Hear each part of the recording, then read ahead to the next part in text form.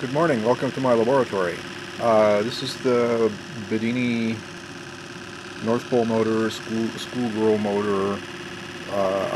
Now I've added this little sub-circuit here for the base resistance.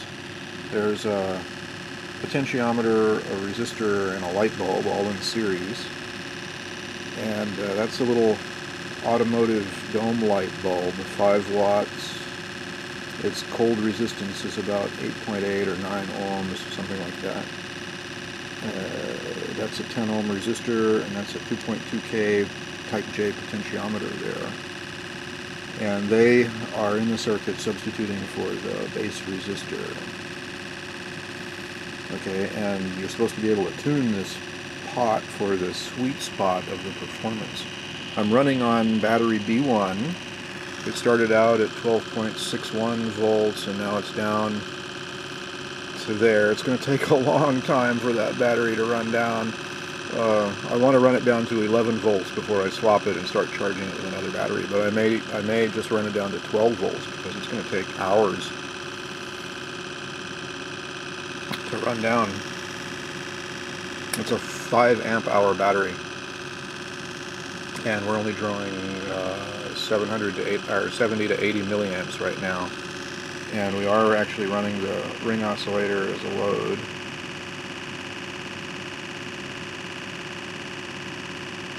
So the ring oscillator is taking the high voltage output from the charge terminals.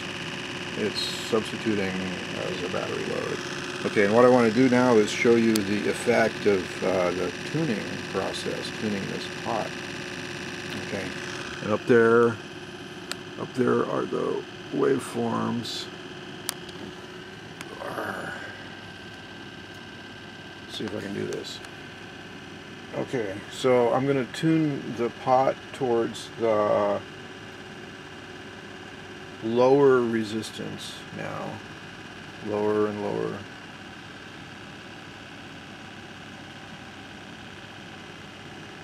Lower and lower and lower and lower and lower. So I think you can see that my camera gets fuzzy. Okay, the width of this small notch right down here, that's the drive pulse. So that's the duty cycle, and then the height of this peak is the high voltage portion. So as I turn towards less and less resistance, that's more and more resistance, less and less resistance. You can see that the drive pulse gets longer, but the high voltage goes away, and the motor actually decreases RPM there.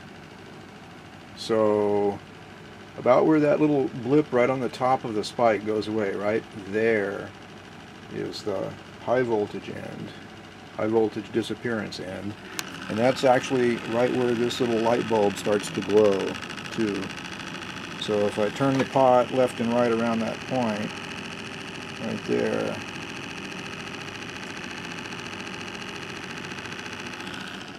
that's where that high voltage blip starts to decrease. Focus, damn it. Okay, now if I turn towards the increasing resistance side, you can see that the duty cycle gets shorter and shorter and shorter, until we get to a point where we get these multiple peaks, and the motor dies at that point. It stops running. So you want to be somewhere in between there for your sweet spot. And for me, the sweet spot is right about there. I get good high voltage output, about 800 milliamps, or I'm sorry, 80 milliamps current draw, and a reasonable motor RPM. And so I unsoldered this now and then measured the whole resistance of that thing, and for my motor that sweet spot occurs at a current value. Well, here are the numbers that I got right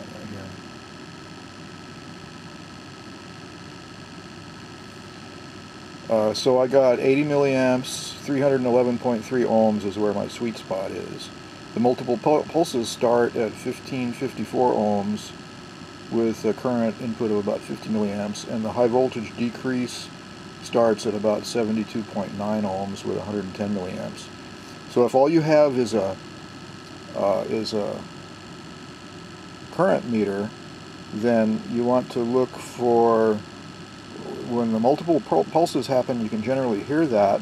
When the high voltage decrease happens, you can see that on your neon. So somewhere about halfway in between those 2 points is where your sweet spot is going to be, and that's what your resistance should be set at, I think. Okay, thanks for watching.